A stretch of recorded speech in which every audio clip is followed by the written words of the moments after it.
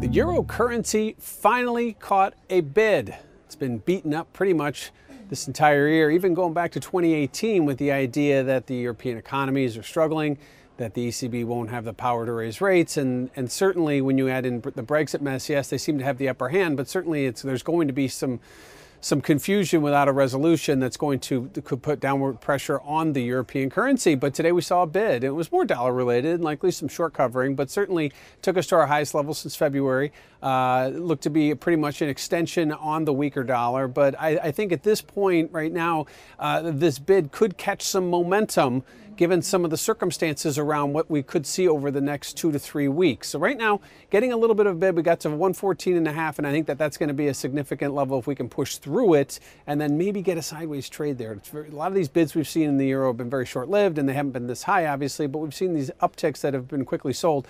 And I think at this point, this may be one of those times where we see a bit of an extension higher or at least a sustained trade until we get to the next catalyst event, which obviously everything's going to be hanging its hat on Brexit on March 29th or possibly May when we get if that's where they end up doing it. But right now, if you go to the ECB, yes, they are seeing weakness in growth. They aren't seeing the upside that they had maybe 6 months ago. And I think that when we heard Mr. Draghi talk about being ready to do whatever is necessary when it came to lowering rates, his idea of raising rates and doing anything necessary doesn't really translate very well. And some of the rumors out there, not only has the ECB been buying bonds, but now they may start adding stocks to their portfolio. And that would only be a sort of a signal that things aren't getting any better. In fact, they're actually getting worse. So more quantitative easing likely coming from the ECB in the coming months. So not likely seeing any rate hikes there. That's one of the reasons why we're seeing the lower euro before today, along with the expected lower growth numbers. So the ECB really with its hands tied, trying to figure out ways to prop up its economy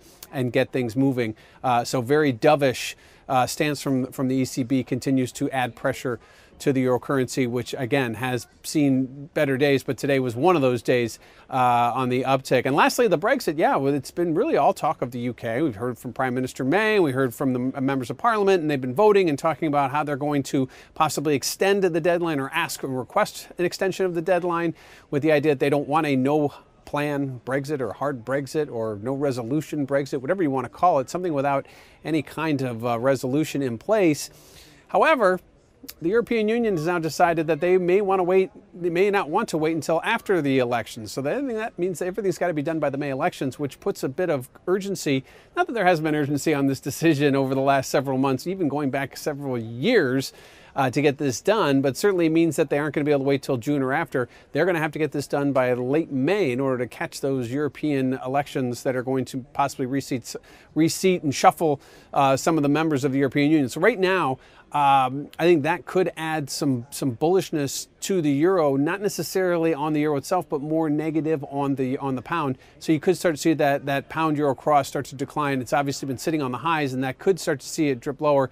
We'll have to wait and see what happens. All this changes on March 29th, or if they extend it to May, it'll change in May. But certainly this has been the catalyst moment, not only for the UK, not only for Europe, but also for the world, waiting to see how this is all going to unwind itself. And I think that the high level of uncertainty remains and will continue to remain. You're seeing it reflected in flight to quality bids in U.S. products, whether it be treasuries. We're seeing treasuries on the low yields. Even before today, U.S. stocks have been doing well, yeah. And I think that ultimately the flight to quality bid isn't going to go away. However, it could slow as we near the Brexit line in the sand, and gold prices should look to rally here despite what happens with the dollar. Again, it's going to be a flight to quality bid to riskless assets in the wake of what could come or what may come after we see what happens with the Brexit resolution, if we even get one. So heading in after the Fed today, we saw a bid to the euro currency. How long will that last has yet to be seen, but it certainly goes a long way given the path it's been on over the last several months.